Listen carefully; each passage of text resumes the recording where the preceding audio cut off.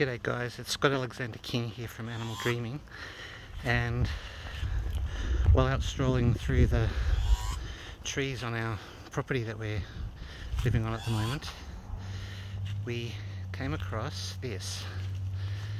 It's a goanna and it's quite large. It's about 1.5 meters, I suppose. I'm just going to get a bit closer to it. See there? Here he is.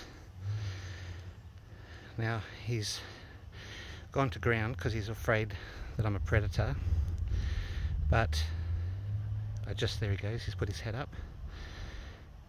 He's about 1.5 meters long.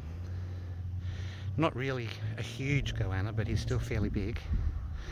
And in my world this represents, basically in a nutshell, fire energy. He's all about passion and power and adventure and risk taking, or calculated risks, all the sorts of things that we would have done when we were teenagers and not thought anything of it.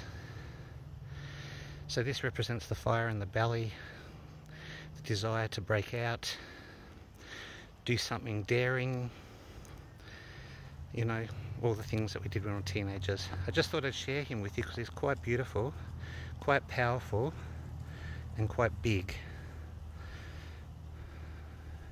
What a blessing to have him come visit us. And there's the magpies and the mudlarks. They don't like him. The magpies, the mudlarks and the butcher birds are all saying go away, because they eat eggs, you see, and they eat eggs and they eat birds and they eat little animals, little mammals. They eat a lot of things that are dead and dying. So they're sort of handy to have around, but quite impressive as well. How cool is that? Marching away.